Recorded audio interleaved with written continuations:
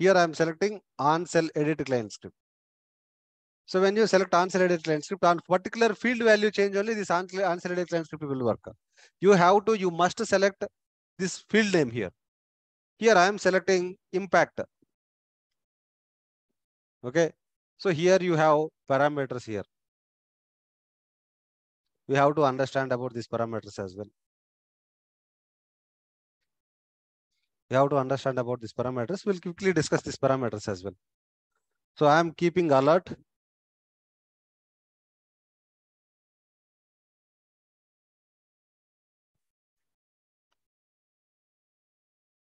Okay. So in the alerts, first parameter is sysidis.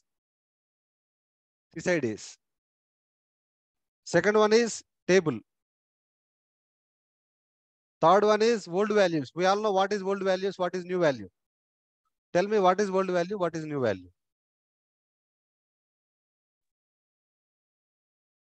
Before changing the value is old value. After entering the value is new value. Yes, you're right. Yeah.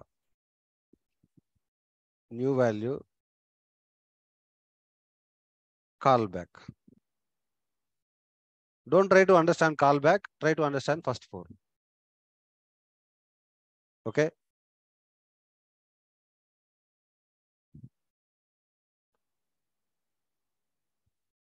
Yeah.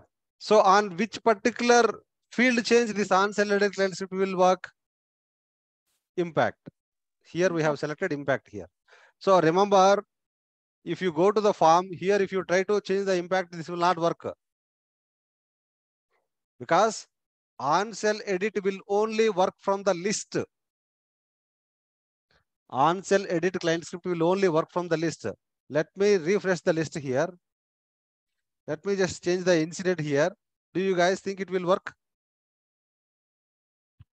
No. From the list also we can edit the records, guys. So it will not work. So I am trying to change the impact value.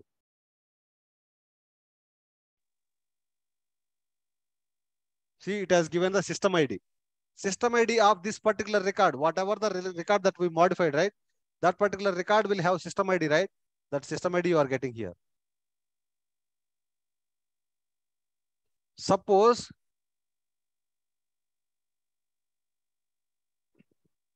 I am trying to change this particular record. This particular record impact I am changing. So you will get this particular record system ID. So copy the system ID here. So this particular record, right? 1, 2, 3, 4, 5, fifth record. So I am taking the system ID of this particular record.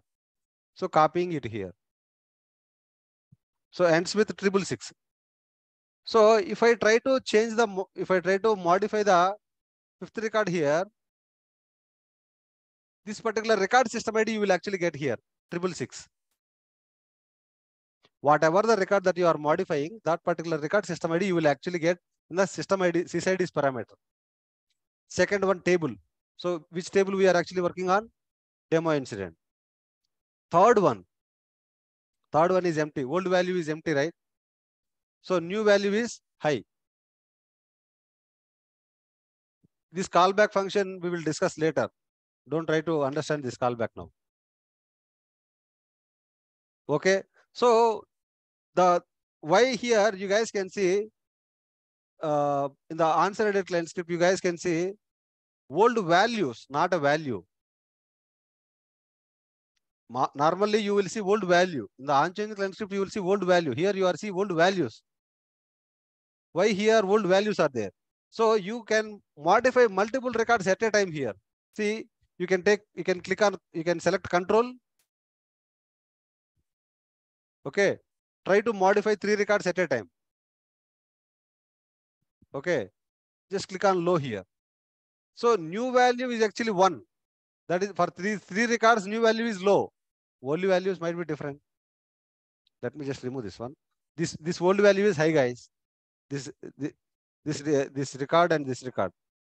I am changing it to low. Okay. 2 records you are modifying, right? 2 system IDs you are getting. Table name. Here you guys are able to see 2 values. Old values. And new value is actually low. And callback function, I'll discuss it later. So this is actually about client scripts. So use cases are not yet started. We just understand what are client scripts. When these client scripts will run. When the form loads onload, when you are changing the value on a particular field, on change. When you are before form submission, on submit. From the list, OncellEdit. Do you guys think OncellEdit will work on the form? No. No. No.